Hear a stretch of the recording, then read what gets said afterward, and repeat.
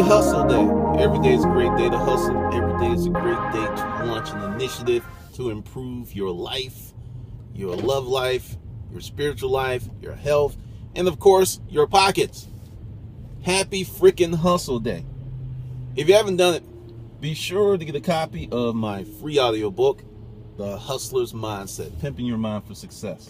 Get it today. Download it and change your life today. Let's just jump with it. I'm going to make it extra crispy today. What's the meaning of hustle? A lot of people have a problem with the word hustle.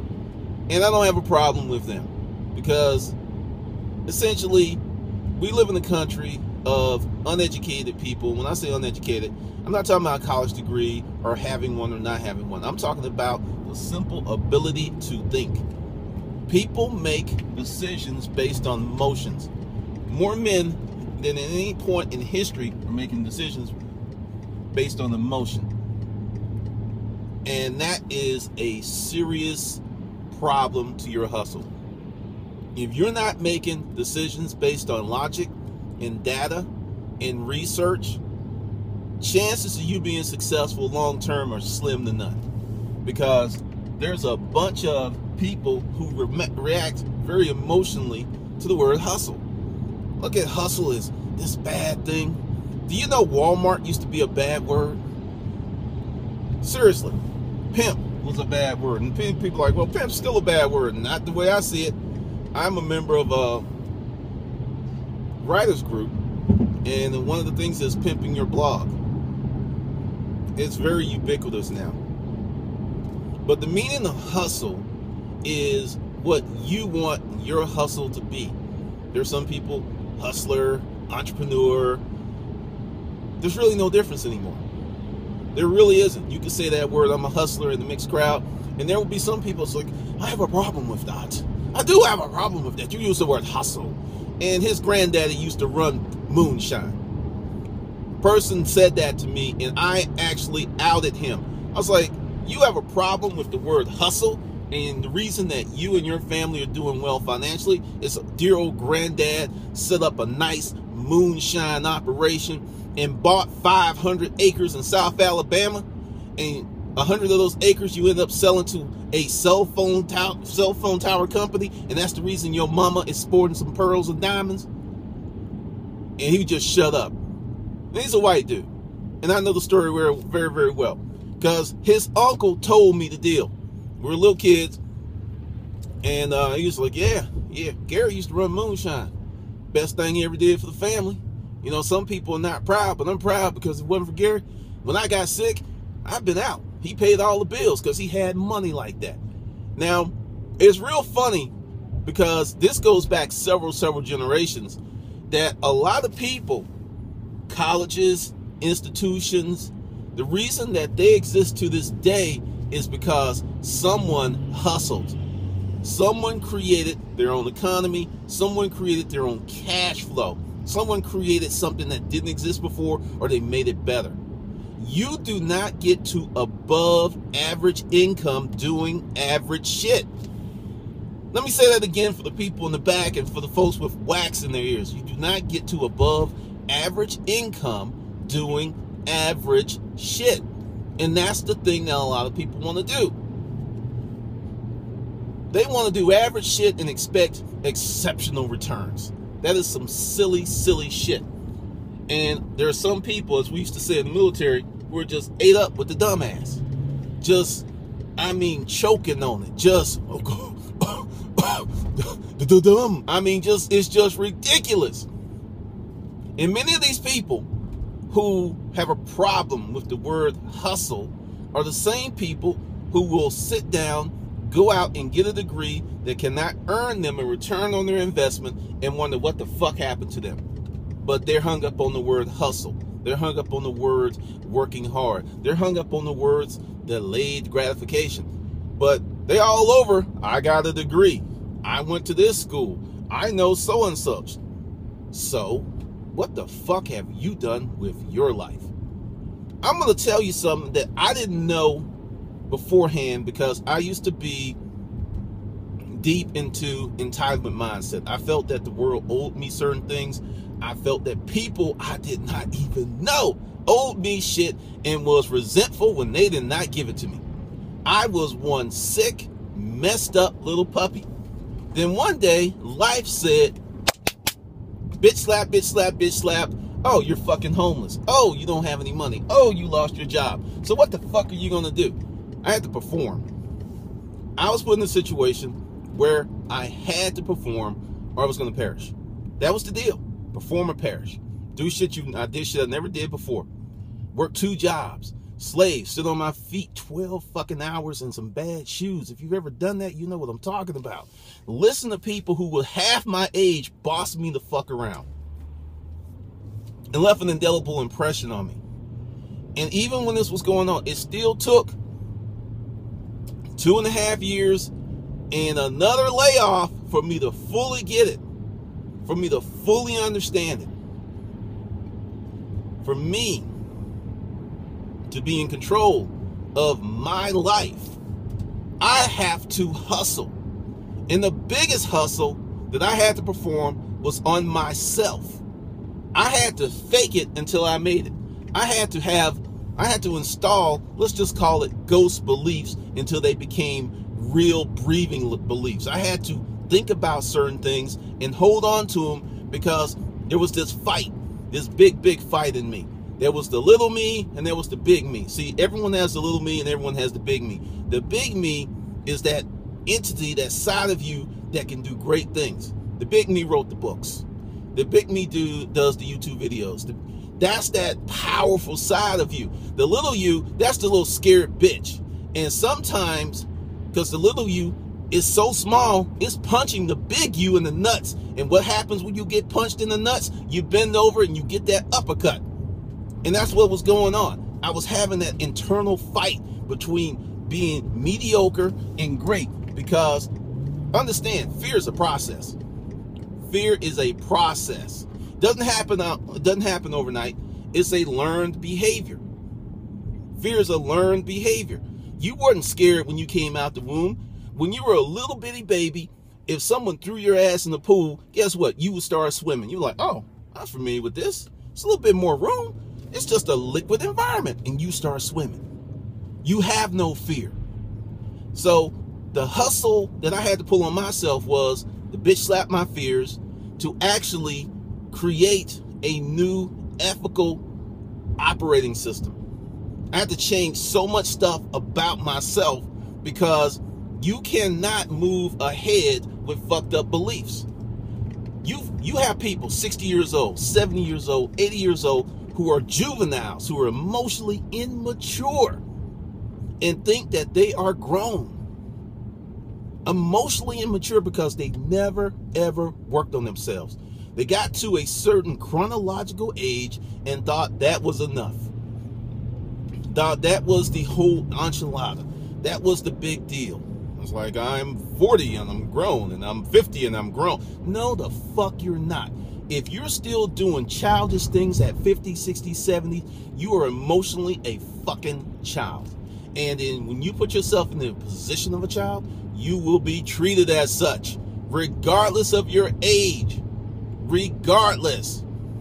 So, after going through my personal metamorphosis, some strange things started to happen. I started to really not give a fuck what people thought about me.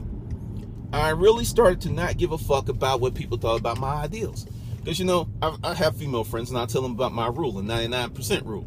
Like 99% of the men or women you meet romantically are not the one. So why are you going to be disappointed when something that's going to happen a great preponderance of the time when it happens? Why are you going to cry and act stupid? Which is most people. I just want the one. I went on 4 dates this month and none of them panned out. My life sucks. I'll never find anybody. I'm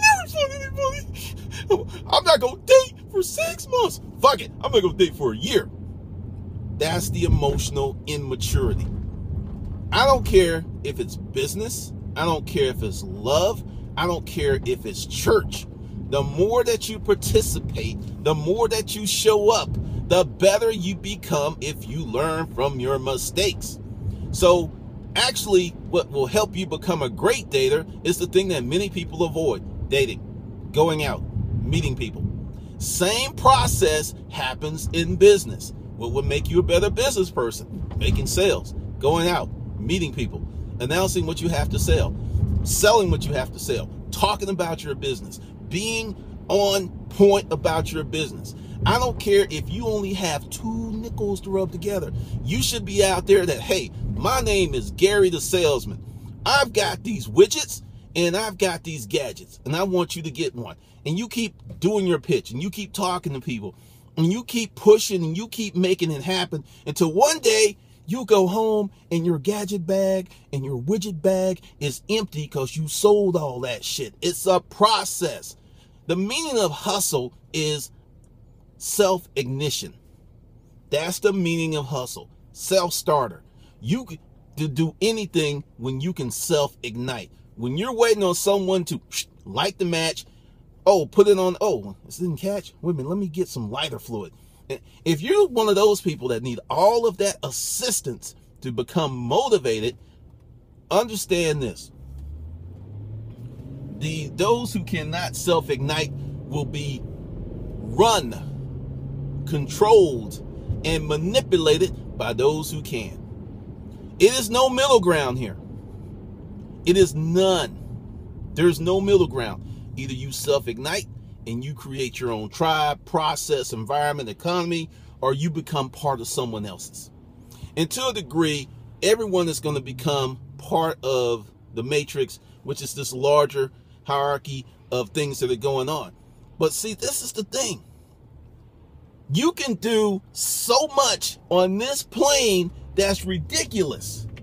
If you put your hustle on high level, get your hustle on steroids, I'm talking about, you know, Neptune, Jupiter steroids, not even some shit on this planet, more than likely, they're going to invite you up to that higher level.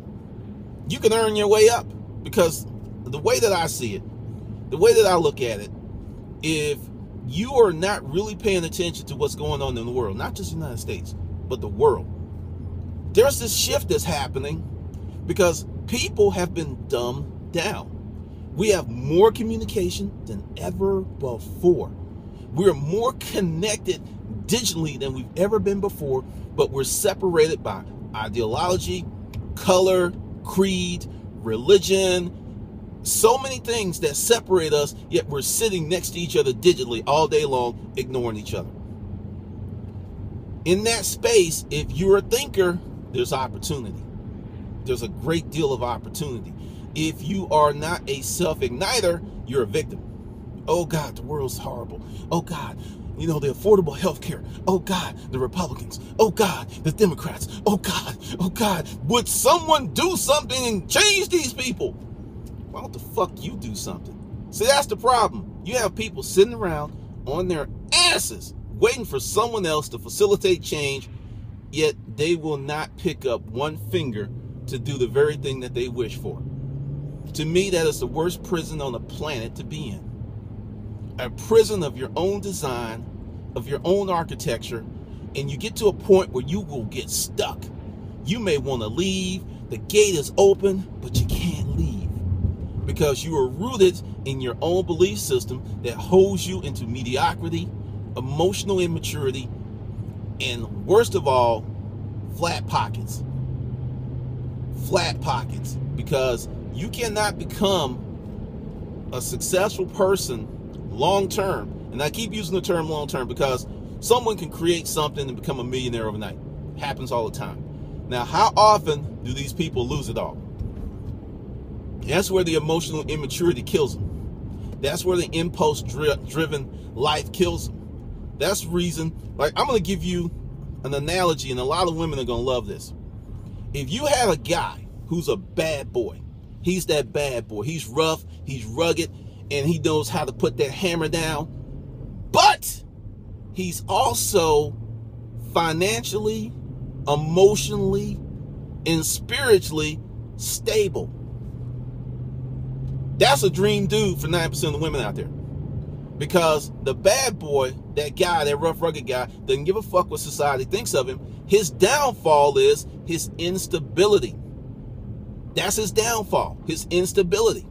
If he's stable, this dude can have 10 women and they all know about each other and they won't give a shit. I'm telling you this. That is the power of emotional maturity and stability. You can work your way through anything if you get those tenets nailed down. And that's part of the hustle you have to play on yourself. Because many people look at the word hustle and think it's a small world. It's very small. To me, hustle is a universe. It's a universe with several different solar systems. So when you look at it in that broad context, then it becomes a little bit more intriguing, a little bit more exciting. But if you just look, hustling is just getting over on people. If that is your takeaway, then that's your takeaway. But if you look at it as an opportunity to improve yourself, because you cannot hustle effectively without facilitating change. You can't do it. I couldn't do the stuff that I'm doing right now if I was the same person I was in 1998. I shudder and scream in my sleep when I think that if I had stayed that same simple-minded, entitlement-driven person, where I would be today. I wouldn't have the friends that I have. I wouldn't have the life that I have. A lot of things would be different. They'd be dark. They'd be scary. I would be what I call a throwaway person. That's these people in society who have no purpose, not trying to have any purpose, don't contribute, don't even fucking volunteer the soup kitchen. They just sit back and want someone else to take care of them. And that number's growing. That number's growing. Because these people feel that life owes them something. I've had people do videos about me and my business, and I will tell you, like I said in 2009, I'll say it here in 2014. The reason Glendon 007, that's the former nomenclature of this channel, came into existence was to sell my products. I didn't come here to be your fucking friend. I didn't come here to be your buddy. I didn't come here to just do shit to do shit. I came here with a purpose. Along the way, I did make friends. Along the way, I got introduced to some exciting new concepts. Some great opportunities came along. So it's a byproduct of having a goal, not being afraid to hustle, not being afraid to own my hustle. Because I'll say it at a dinner party. Oh, what do you do? I'm a hustler. And it always starts a conversation. Always. And people are like, well, what kind of hustler you are? And then when I start dropping my intellect, all of a sudden, I got people following me around the fucking dinner party. And I said I was a hustler. It's like people opening up their phones. It's like, well, hey, let's do lunch. Let's have let's get together. Why don't you come over and meet the wife and the kids? Yes. I think I like you, hustler.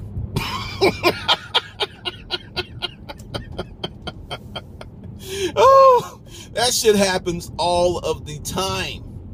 It happens all of the time. So if you don't know the meaning of your hustle, and see, this is the thing. Hustle is just as unique as your DNA to you. I don't try to do anyone else's hustle. I learned that lesson a long time ago. It is better to forge your own thing and possibly do some other hustles. Like, eBay is someone else's hustle. Amazon FBA is someone else's hustle. Do that, but in conjunction, have something that is uniquely yours. Something that you built, something that you created, something that you made. Some beautiful things are going to happen, and they have nothing to do with money.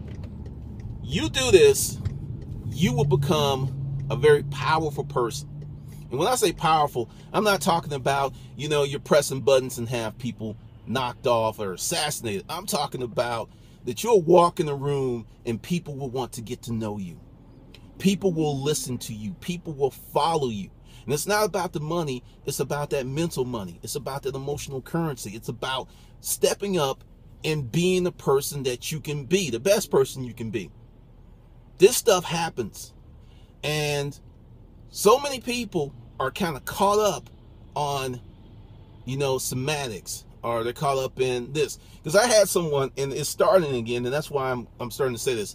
because there's a lot of new people. And if you're new to the G-verse, welcome. Thanks for coming. Thanks for subscribing. Thanks for getting the audiobook. But it's starting again. You know, you got a good message, but that mouth of yours, you use the word fuck entirely too much. You know, your language is horrendous. It's going to turn people off. Well, let me share a story with you. Close friend of mine, 2009, sat me down, read me the Riot Act, and said, you will never get into corporate America, or you will not get certain opportunities if you continue to use so much profanity. It's just not going to happen. And I said, you know, G, her name starts with a G. I appreciate you, but that's me. And I'm at this point in my life that I'm going to be me in my business. I'm going to be me in personal relationships. And if anyone can't deal with it or they don't like it, fuck you. So, and that's what I told her. And she got really offended. And we haven't talked. Well, everything that she said would not happen has happened. And this is the rub. I cuss more now than ever before. More now than, you know why? Because people appreciate authenticity.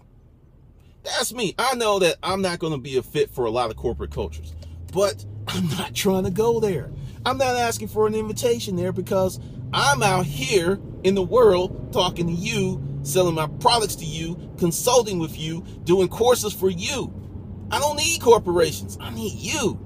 And many of you understand where I'm coming from because a lot of you've been there or you're starting to go there. You're starting to catch hell. You're starting to realize that you were lied to.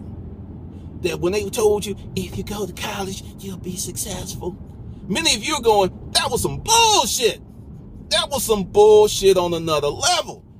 I've got 3 degrees and I work at fucking Starbucks. And that's not to say working at Starbucks is beneath anyone, but when you spend $150,000 for your education, I would consider that a fail. You were not going to spend $150,000 to work in Starbucks. You can do that without the degree. Many of you are waking up. Many of you are starting to see reality because the teeth are so deep in your ass. Every time you breathe, it hurts because of the pain of those jaws getting closer and closer and closer as they take a chunk of you off. So if you want to be a hustler, own up your hustle. Don't be afraid. If people ask me, I'm a hustler. I sell stuff. I do this. I call myself a disruptive hustler. I am a media hustler. I put out videos. I put out books. I do that. I put out information. That's what I do. And I'm very proud of it. And I'll say it to anyone that asks me. And it's amazing that when you become successful, how some things that were looked down upon, they come back and it's like, that wasn't as bad as I thought it was. I have 6 people dogging me right now that I'm ignoring. When I started this in 2009, a lot of people told me about myself. Really did. I mean, straight up hurt my feelings, called me crazy, said this was stupid, said, YouTube's for kids. Now, I have 6 of those people who want me to break away from talking to you, folks who support me, to sit down with them and teach them YouTube. And I laugh. Every time I look in Facebook or I see my email, I just start laughing. And one, I really pissed off. I sent my hourly rate, which is $450, and I said, I'll give you a discount since you're a friend, $250. Hadn't heard from them. Because see, this is the thing. There are many of you on the same level. And you need to friend each other and start supporting each other and make that climb together. Because when you go through the hard work of building something, you are not trying to then let people in at the top floor. It's like, look, we were all in the dirt. We were all grimy. We were all working hard. I remember when we didn't have pennies to rub together. We were eating ramen noodles, Campbell's soup, and crackers. Not Ritz, but the saltines. That's what we were doing. Now, we got steak every night. Scrimps, not strimps, but scrimps. Scrimps every night. We doing what we doing. Now, all of a sudden, someone wants to come in at the penthouse level, and anyone with any degree of integrity is going to say, not no. Fuck no. That's what they're going to say. Because you realize that those people never had your best interest at heart. They weren't on your team. They weren't down for you. They were down for what they could get out of you. So get your integrity together. And no, there may be some dark days. Hustling is not easy. It's a process. It's a system. It's a journey. And as you go through this journey, I want you to realize that some amazing things can happen to you and for you if you step out on action. This is none of that stepping out on faith. This is stepping out on action. Stepping out with a plan, stepping out with an attitude, and just, I'm going to do this shit until I make it work. Not that's going to work out. The goal is, I'm going to do this shit until it works, until it is so crispy, it is so gorgeous, it is so awesome, it is so over the top that your cup of happiness is overflowing. It's like crazy, crazy ridiculous. It's like stupid ridiculous, to the point that you give to others because you got it like that. That you could give away $1,000 and it doesn't hurt you and your family. To the point that you can do all of these wonderful things because you went ahead and claimed your hustle. That's the meaning of hustle. Claiming your hustle. Being better than you were last year. Being better than you were yesterday. That's the claiming your hustle. So be sure to get my free audiobook, Pimping Your Mind. That's because that's what you're doing. You're pimping your mind. It's the hustler's mindset, pimping your mind for success. Go ahead, hit that first link below and start changing your life today. All right, this is Glendon, and I'll see you on the good side.